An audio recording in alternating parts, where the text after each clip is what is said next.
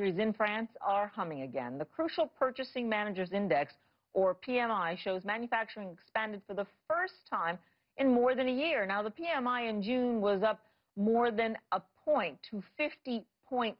Now, anything above 50 indicates growth, and that's encouraging since economic growth in France had been sluggish.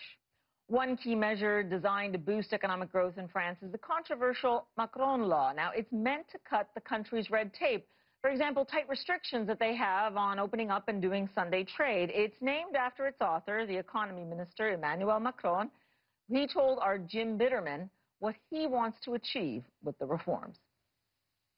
We delivered, and it will be voted by mid-July, a series of reforms in products and goods market and labor market. I mean, what's the philosophy of these reforms? It's first, enabling the outsiders.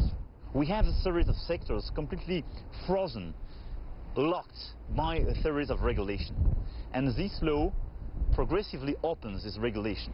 The second point, and for me one of the key items of this law and this reform program, is reducing the cost of failure in this country. But you have people within your own party who are opposed to this, and the government had to use an extraordinary procedure, parliamentary procedure, to get your law passed. That's absolutely true, that we have a lot of uncomfort on our own majority with this kind of measure, because we didn't refresh, basically, our own ideology and our own software, I would say.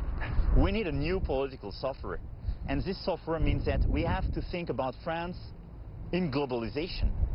And being a leftist is not just to preserve status and to preserve the statu quo, is how basically to help France to succeed in this globalization by preserving our social model. You've got more reforms coming down the line. Exactly.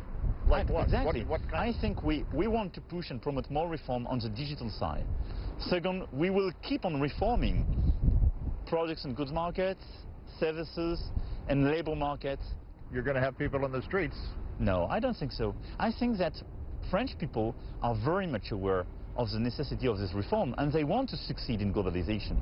When you look at the current situation, you were right basically to mention the political tensions at the National Assembly and the fact that we had to enforce this law.